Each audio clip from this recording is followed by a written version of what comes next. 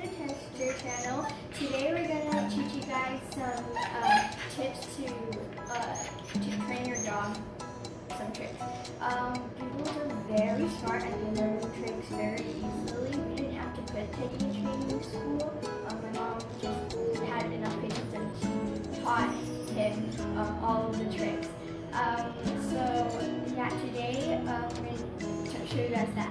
So our first tip is that you guys don't have any distractions when you are training your dog, so that the dog doesn't get confused and he doesn't get sidetracked from what you are trying to teach him, and it's easier for the dog to be able to listen to you.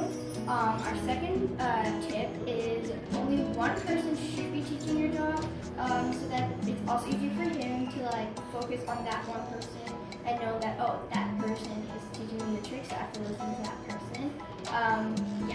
Our third tip is to train your dog preferably early in the morning, so that's because that's when their mind is clear and fresh and they're learning to start they're starting a new day. And if you do it in the afternoon or something, they're probably just tired, or they don't want to do it. So that's why, because my mom, every time she came home from work, early in the morning, she trained Teddy, and that's we saw some improvement when we trained Teddy in the morning rather than in the afternoon or during the day, because he wouldn't listen to us during the day because he was too distracted. So now we're going to show you guys some tricks that we taught Teddy, and maybe some signs that you guys could use to, show you guys, train your dog to do these tricks. So, make sure you guys have treats or anything, dog's favorite treats, and yeah. So I'm going to first show you guys how to sit for Teddy. Ready, Teddy? Go. Oh, you're sit, yeah.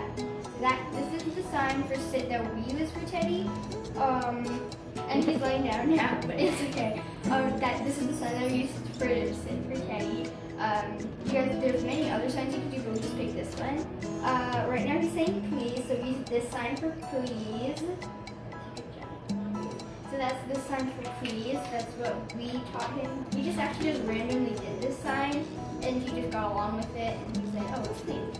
So you guys can also use this sign, please. And then for laying down, we use this sign. So you just take your pointer finger and your thumb, and you just tap that, and you say lay down, and he lays down, so you just give him a treat. Also, one thing that I also learned is that after you're done teaching them all their tricks, don't tell your dog to do all the tricks at once and then give him the treats, because then every time you're gonna say oh sit, he's gonna do the next trick in a pattern. So just after a trick, give him a treat. After a trick, give him a treat. Don't do trick, trick, trick, give him a treat. So because it's a better way to do it.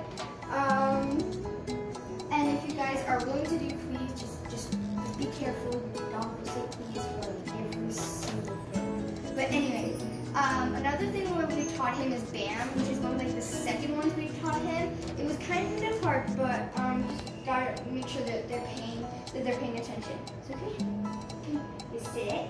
Ready? BAM! Good boy. So for BAM, we just make it a gun sign, and sometimes I say, and then I say BAM. Yeah, that's playing dead. Basically, BAM is playing dead, and then I say BAM plays dead. One of our other signs is, we say up, and he comes up on our hand. For this, you can just put your hand out and try saying up.